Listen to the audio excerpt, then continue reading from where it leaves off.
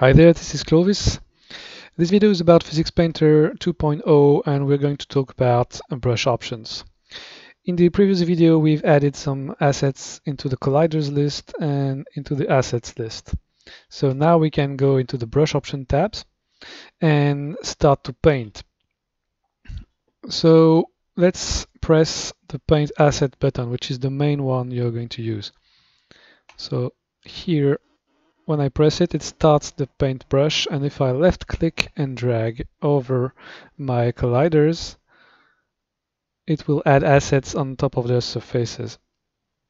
And if I release my left click mouse button, it will start to play the physics simulation. Okay. And if I left click and drag again, it will stop the simulation and add more assets.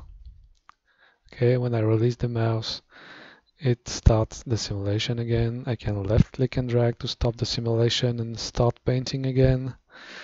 And it adds more assets. So if I want to quit the tool, I can press right click. Okay, so let's delete these objects. You see that when I pressed this paint asset button, it turns everything to gray and all the new painted assets are green. This is because of these options. So if I quit the tool, you see that this is the static color, so you can change it. This is the green. This green color is for the simulated objects. And you can choose to not display these colors by unchecking this checkbox. So we can paint directly with the materials. But sometimes using these colors is very useful. For example, if I add more assets like that, okay, each time I paint again more assets, it stops the simulation of previous assets, which means that the previous simulation may not be finished. So some assets might be flying or not looking like they are physically correctly placed. So I will just quit the tool and show you, for example, here those assets are just flying, okay, which can be cool, but it's not what I want in this case. So I will turn this on and go back to my brush. And if I press the Control key and left click and drag, you see that the assets under the mouse are turned green, which means that they will be simulated when I release the left click button. So I release, and now they are simulated. Okay, this one is not because it's there are some more assets here hanging like that. Okay, so I release the mouse and they are simulated. Okay, fine. Now if I press the Alt key and left click and drag, it will delete the objects under the brush.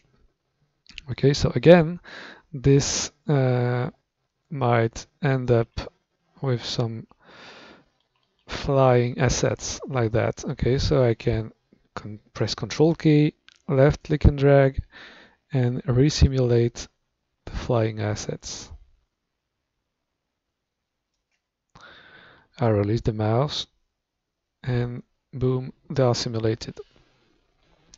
Okay, so when we are into the paintbrush mode, you see that in this new version I can go into the UI and change things here, which I couldn't do in the previous version. Okay, so now you can even go into 3ds Max UI and change things without quitting the brush, which is super useful to change some parameters here. Okay, so let's now delete these assets.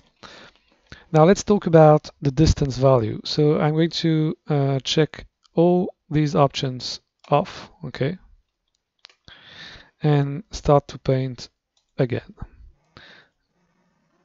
So you see that by default the distance value 1 is made to um, try to not overlap too much the assets.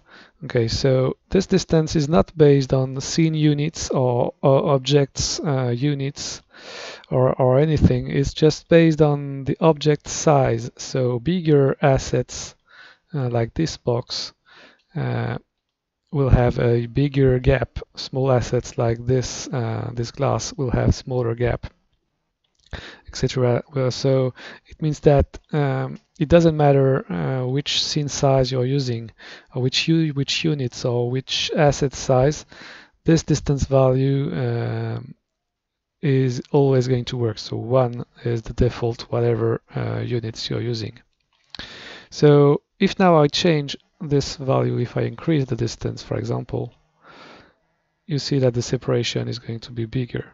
And if I put it to 0, okay, they are overlapping a lot. Okay, so I can change this distance value here, but I can also press Shift and Control key and left click and drag to change it. Okay, and you see that the value on top of the brush circle here is the distance value. Okay, so you do not have to go back to this UI to change the distance value. Okay, cool.